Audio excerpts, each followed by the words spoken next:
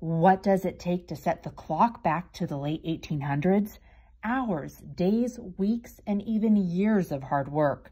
A Buffalo couple is putting in that effort to restore a historic home outside and in, one meticulous square foot at a time.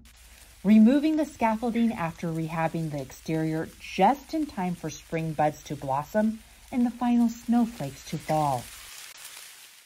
The beginning of summer marked 1 year since I began filming an exclusive behind-the-scenes look at this renovation project. But I've been working on this painting since October 2019. Cristiano Pereira and his husband David Di Pasquale are now turning the home back to the way it looked over a century ago. When Brazilian artist Pereira started this project, the ornate workmanship was so chipped that many would have considered it beyond repair. But that didn't deter Pereira. And the ironic part is that my goal is for someone to look at the paintings and have the feeling that nobody but the original painter ever touched that. As he worked, he invited me to climb up the scaffolding to join him to admire a view that many never get to see up close. Art located more than 12 feet high, which was painted over 100 years ago. I'm close to this painting, and the only person that ever got close to this painting was the painter.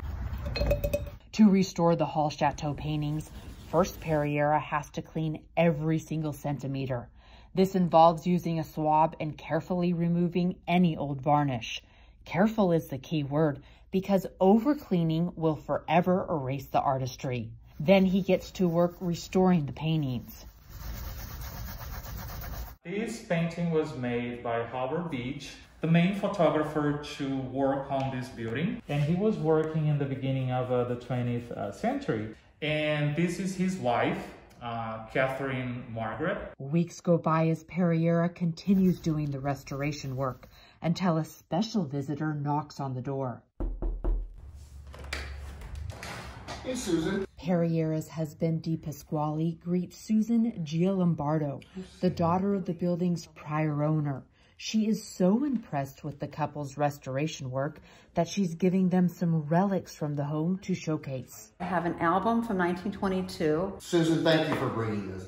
Okay guys, I want to show the final product of the restoration. You remember that we had scratches all over the painting. I'm very pleased on how the restoration of this painting of Katherine Beach turned out. This restoration project is anticipated to be complete in about a year, at which time the owners will welcome people in as a cafe and art gallery.